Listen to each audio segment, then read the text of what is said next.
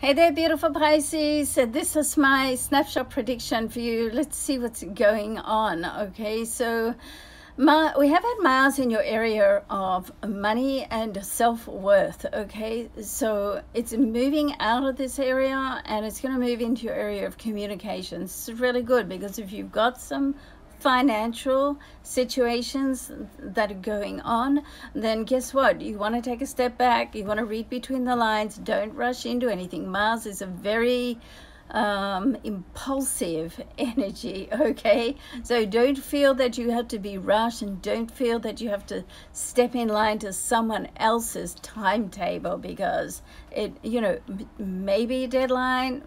It may not be a deadline. Okay, you're highly intuitive, so you sort it out and go with your instincts in that sense.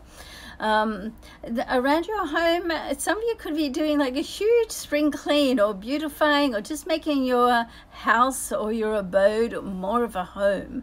And so this is a really positive thing, because once we clean things out, then we get rid of all those sort of bundles or piles, and then what those bundles and piles do is they block the energy. Okay, so you want to clean it out, beautify, and once you do that, it just feels better, because we spend so much time at home. So we want that space, that energy of that space to be really good. Okay, so Mercury has just moved into your area of relationships, one of our love areas in the chart.